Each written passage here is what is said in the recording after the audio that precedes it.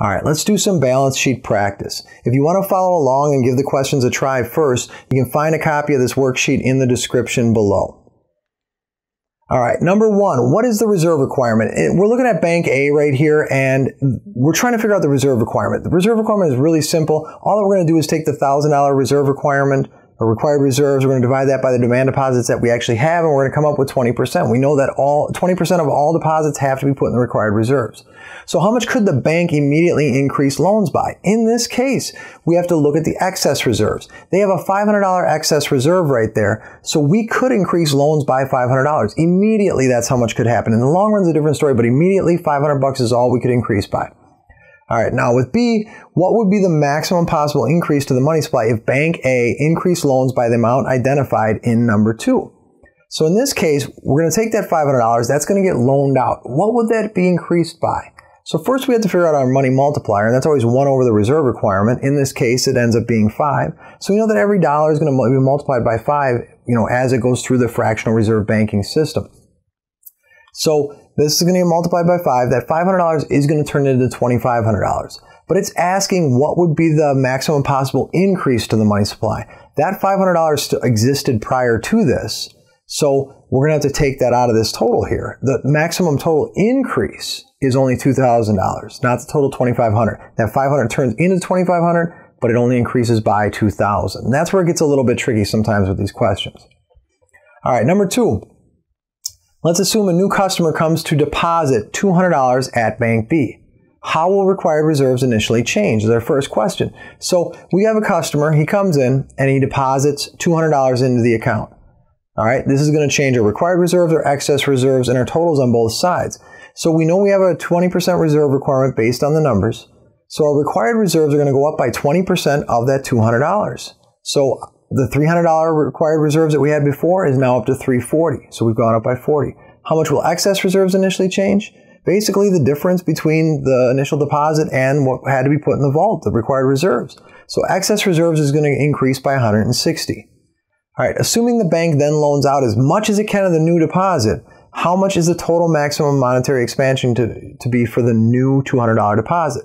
So we're only worried about that $200. Now, of that $200, 160 can be loaned back out in excess reserves. So that's going to get multiplied by our money multiplier, or in this case, 1 over 20%. $160 times 5 ends up turning into $800. All right, number 3, a customer decides to close their account with Bank C and withdraw $200. Okay, so in this case, we're going to take $200 away from the demand deposits right away, which takes $200 away from the liabilities column completely.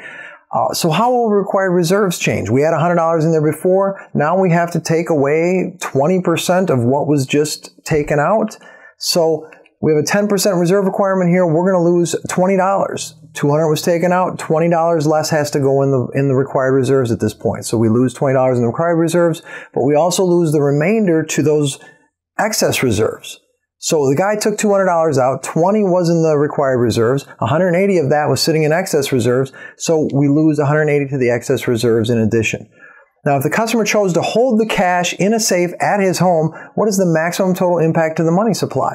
So this guy's taking $200, he's bringing it home, he's going to put it under his mattress, and he's not going to allow it to be loaned out. It's not going to go through the money multiplier. So we know our money multiplier is 10. We know that the $180 that was able to be loaned out would have eventually turned into $1,800.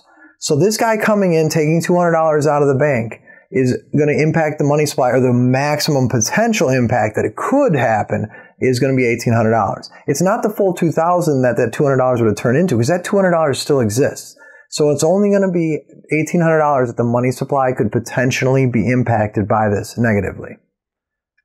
All right, last one, number 4. Let's assume Bank D loans out all available funds and the Federal Reserve buys $1,000 in bonds from Bank D. So it's saying that the assumption is this bank is going to loan out anything that it has. So how will required reserves change for Bank D when the Federal Reserve buys $1,000 in bonds? So the first thing, instead of having $2,000 worth of bonds, the bank's only going to have $1,000. In addition, there's going to be $1,000 in excess reserves. We know they're going to loan it out, but we're going to put it on the column like this. So how will required reserves change? Nobody deposited any money. Nobody took any deposits out. if demand deposits don't change, neither do required reserves. So required reserves change by 0.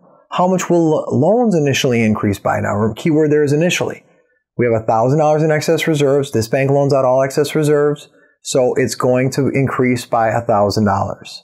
So what is the maximum amount of money generated from the $1,000 bond purchase? So now we're assuming over time the maximum potential. If this $1,000 is loaned out, redeposited back in the bank, everybody puts money back in the bank, and the bank continues to loan out all excess reserves, or all banks continue to loan out all excess reserves, this will get the full money multiplier. Now, the required reserves based on $2,000 is $400, so we have a 20% reserve requirement here. So we have a money multiplier of 5, so this $1,000 bond purchase will get multiplied through the system and turn into $5,000.